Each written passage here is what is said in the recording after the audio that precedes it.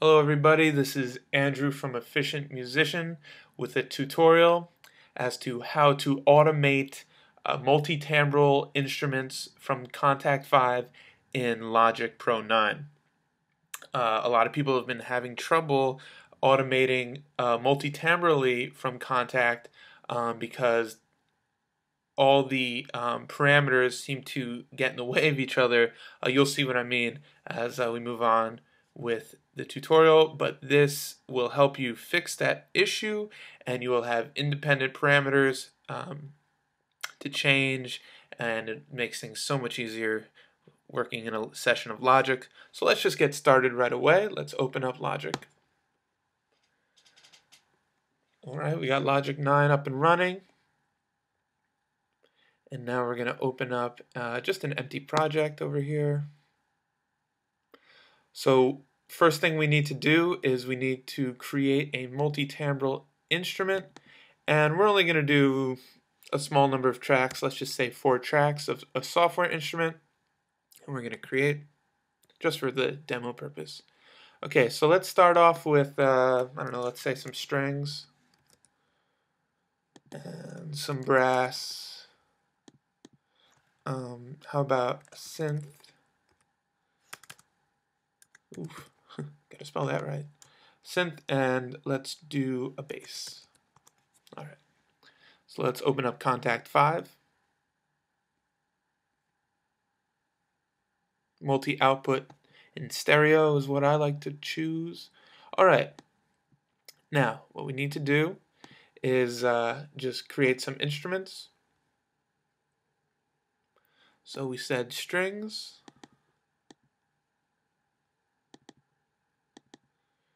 orchestral, VSL, let's do solo cello. Okay, let's minimize that. What else do we have? A brass instrument, horns, trombone will do just nicely. Minimize that. A synth, synth pad, anything will do. April pan. Okay, and last but not least, let's get a bass. It doesn't really matter. It can even be a synth bass. So let's do that. Bearded, lovely. All right.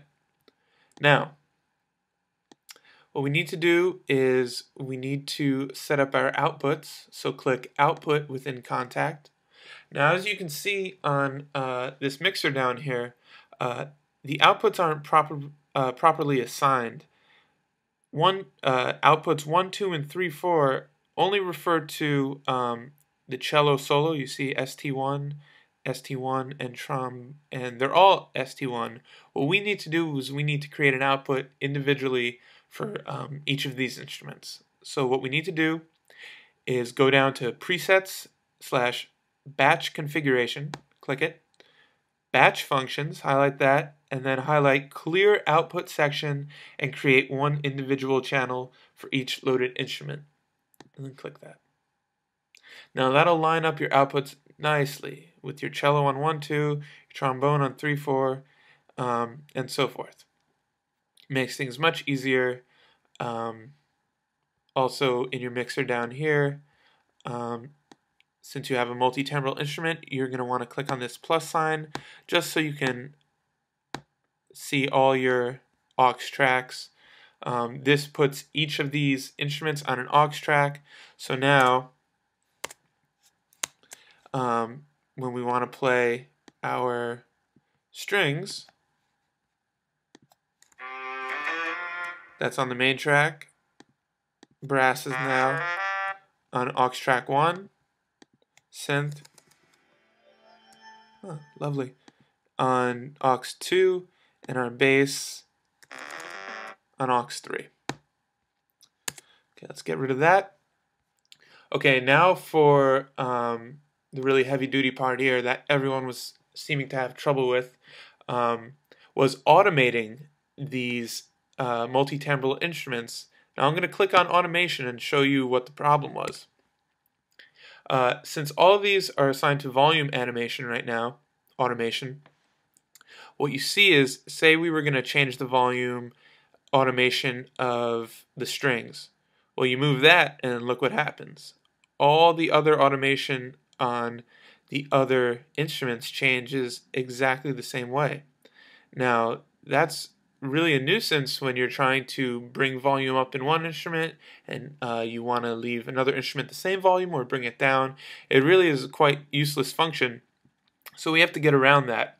And in order to do that, you have to go back into Kontakt, click Auto, and what you're going to see here is all these host parameters and their numbers, and showing you what knobs and faders and functions on these instruments that they are controlling.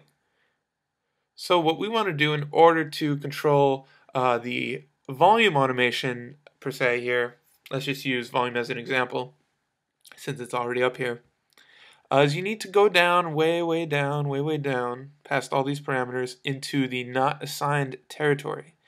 Over here it's parameter number 103. So let's just go and show you how we're going to work this.